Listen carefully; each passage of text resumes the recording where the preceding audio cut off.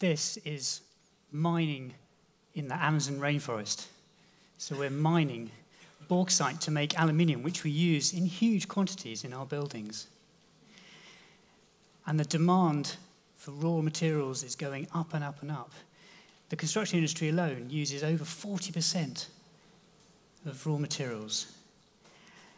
And we're damaging precious environments like this for every time that we do and build and we think about these things. And then we put all our effort and our time and our resources into building all these amazing buildings. But all too often they end up like this. And sometimes within 30 years or even less, we end up with a pile of rubble, twisted metal, plastics and glass all mixed in. And what can we do with this? We say that we recycle over 80% of the raw materials, the resources that we use here and the demolition waste. But actually, it's mostly downcycled to a lower grade product or material. So I went to visit where they reprocess waste. And it's amazing. It's these huge buildings, and they're very noisy, they're smelly, they're dusty, and it's very, very, very simple and primitive.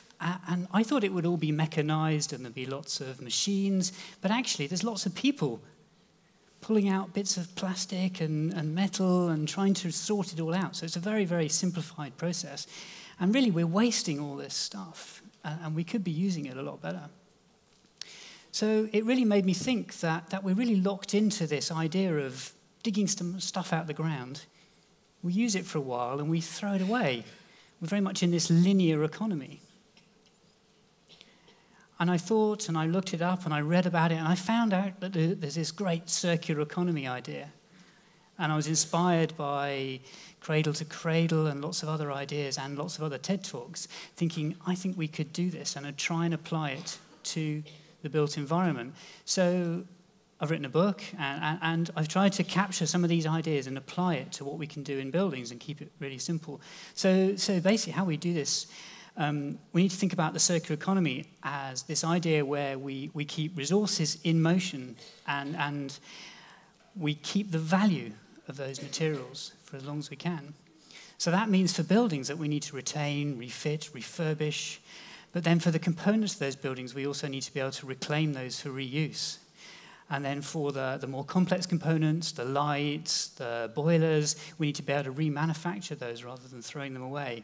And then lastly, we need to look at how we might recycle the technical components on one cycle, like metals and plastics that will go back to the manufacturer, be reprocessed, and go back into our buildings. And on the other cycle, we would look at biological materials like the timber and the fabric that would then be used in our buildings, having been grown, and then would go back to the biosphere to be composted. And that would have to be not contaminated by any pollutants or other toxins in the process. And then we can look at lots of design principles, which I'll go through in a second. And then we'll also look at circular economy, business models, new ways of thinking about how we might buy stuff, or maybe not buy it at all and not consume it, but maybe lease it or borrow it. And then we need to look at how we might turn waste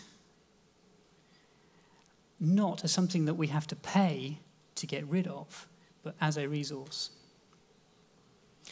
And the fundamental underlying principle of all this and how we think about buildings has to be looking at the different layers of the building and how we might treat each of those differently. Buildings are hugely complex things. It's not like a mobile phone or something where traditionally the circular economy has been looking at, but it's looking at something like the structure and the foundation that might be there for 100 years. So we need to make that long life, loose fit, adaptable. Whereas the interiors of the building might only be there for 2 or 3 years, and if we don't like the colour of the carpet, we might rip that out after 6 months. So we need to think about how we make each of those layers independent and separable, but also how we might design buildings so that actually the structure might be there for a long period of time, like in this example, and it's got generous floor-to-ceiling heights, and it can be adapted to different uses. And then the services are very accessible and easy to change because they have a short service life. And then how you might flex and adapt the interior spaces using very modular construction that allows you to meet the needs of the latest occupants in the building. And then looking at design for adaptability, there's lots and lots of design principles around that, but there's a lot to be learned from buildings that have been round for a very long period of time, and up to now have managed to dodge the wrecking ball and not being demolished. And some of those things you can really see is the quality of the architecture and the great interior spaces, lots of space, lots of generous floor-to-ceiling heights, great use of light and daylight, but also how they might be reused and how we might be able to put new things into them. And what's really interesting is a lot of these buildings have been cherished and loved by the people that in their communities, and that's one of the reasons why they're still here with us today. And then we can think about how we might design for deconstruction. And that starts with assembly. So how do we assemble the buildings out of a kit of parts? Speeding up the construction process and making buildings much more easy to deconstruct as well. So this building is actually designed to be disassembled. So the site is only available for 4 or 5 years. It doesn't use any foundations. It's got compacted ground, and then it just builds pads on top, and then a pin-jointed frame that you can take it all to bits again, and you can put it onto another site. And it's really this really interesting idea that not only does it make it easy to get the components back again, but it also means that we can take away the idea that the value of a building is tied to the value of the site. Now we have a building that is an asset in its own right, and it has that value. So whoever owns that can take it apart, keep it, and then move it on to another site. And we're using this principle now with my organisation to look at how we might give affordable homes for people that haven't got a house, and actually build these modular buildings that you can pop onto a site that's only available for 2 or 3 years. We call them meanwhile sites. And then you can move it to another site, and it has 4 or 5 uses in it before it starts to deteriorate. And then we need to think about those material flows and how we might use materials differently. And procuring materials that actually don't have lots of toxins and nasties in them that would pollute the interior environment.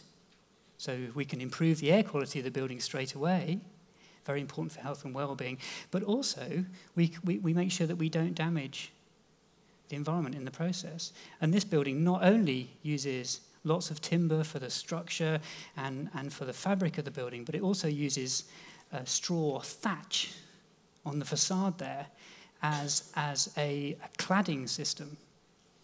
And that uses local people who, as a local trade, who can't work in the winter because it's all raining and they don't want their roofs replaced. So they thatch in the winter, they put these modules on, and it protects the building from the wind and the rain, and it also acts as an extra insulating layer. And of course, you can return it to the biosphere at the end of life, and it can be composted. And then thinking about different business models. Well, this building uses the lighting, which is leased and rented directly from the manufacturer. So the manufacturer installed it and paid for that.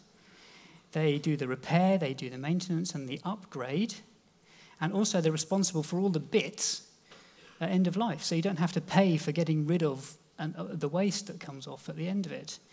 And they've also built in some ideas around energy efficiency. So they've set energy efficiency targets directly for the manufacturer. So it's a whole different way of thinking about how we might fit out and procure things. And then lastly, just worth mentioning the idea of how we might deal with the whole flow of materials and resources through our cities and through our buildings. And how we might firstly give components and materials an identity. So we need to list out what's in them. And that would be, you can put those into things like materials passports. And then you can put those things online as well. So we can have online hubs that tell you what's going to come up from this building. It might be demolished in a year's time, and you can already have pre-sold those materials and those components. You've created a market for all this, all these resources that are coming out of your buildings. And really what we're doing is we're turning buildings into materials banks that you can deposit some materials now, and then in the future you can take it out and you can withdraw and use it again.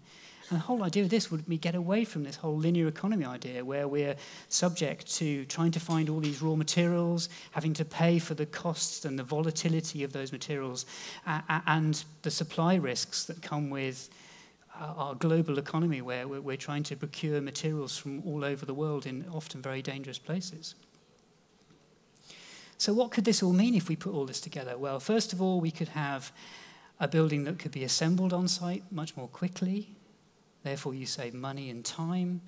You might end up with a more valuable asset because you've got a building that can flex and change to what the occupants want and the need at the time. You also have better air quality and a better environment for people particularly if you use lots of biological materials and get rid of all the toxins. And when you want to refit and refurbish that building, the market changes, let's say, no longer want an office, but there's lots of demand for hotels or residential. You've actually designed that building to be adapted and changed, so you've got that benefit and the saving. So hopefully you have a longer life for the building and it doesn't depreciate as quickly. And then lastly, and I like this, is that actually at the end of life, you get a positive residual value. So your building still has value when you don't want it anymore. And the demolition contractor will pay you for the privilege of taking down your building and getting all the materials back. Well, that was a nice idea at the end there. So what we're trying to get here is get to buildings that are better for the planet, better for the people living in them. They can have a higher value right through their life. They should have lower costs during the whole life of the building. And really, I think I'd just like for you to think about if you're designing a building, or if you're buying a building, or if you're procuring bits, if you're procuring a carpet, a light fitting, is really to think about first, where do those bits come from, and what impact am I having in doing that? Is there a different way I could address the same need here? Do I even need this? But also to think about what's going to happen to that next. What's going to happen to that carpet, that building? Can we think about the next life and the life after that? And try and plan that in now. And hopefully that will start to create a more circular economy. And what I'd love to do is to be able to leave a better, stronger legacy for future generations. Thank you for your attention.